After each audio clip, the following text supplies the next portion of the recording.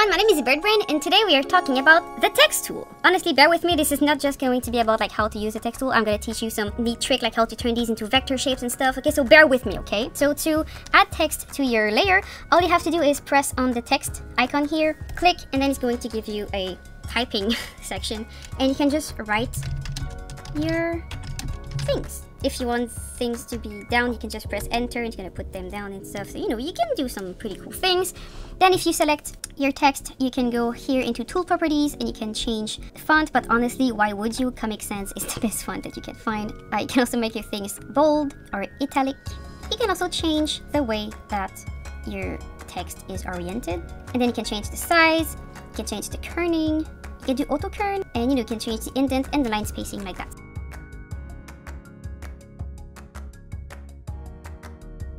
The kerning allows you to increase or decrease the spacing between each character.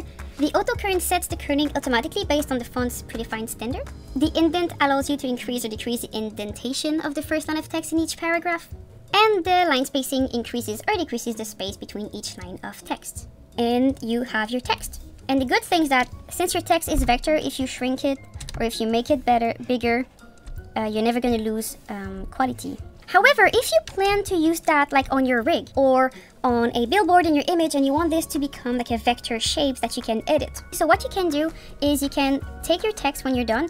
One thing I recommend though is to have a backup. So sometimes I just take my text and maybe I'm gonna do a duplicate drawing. So I have both frames in case. So if I screw up one, I can still go get the older one as a backup. And then once you have your text, what you can do is you can select it.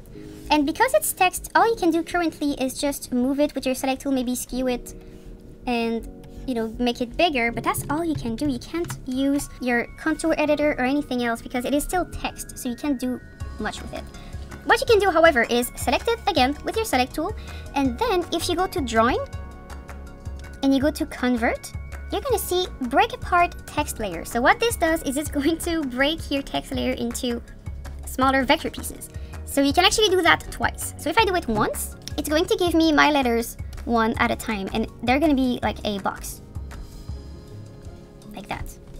It is still a text file, however, it's just going to give you your letters one by one as a little text thingy. So you can still use your treatment and whatnot, and it still works. Then if you take your text again, and you have your little letters that are individual, if you take that and you give it a second go into the break apart text layer feature, if you click again, it's going to make your artwork fully vector. It means that you can no longer edit it with the text tool, but it means that you can edit it with the vector tool. That can be very useful. So if you want to have this maybe W as a logo on a t-shirt, or if you want to write this on a billboard, and maybe you want to edit it a little bit, you can do that with your tool, if you need to do that. So there's many things that asks for your art to be break apart into layers, such as like putting your text in a rig.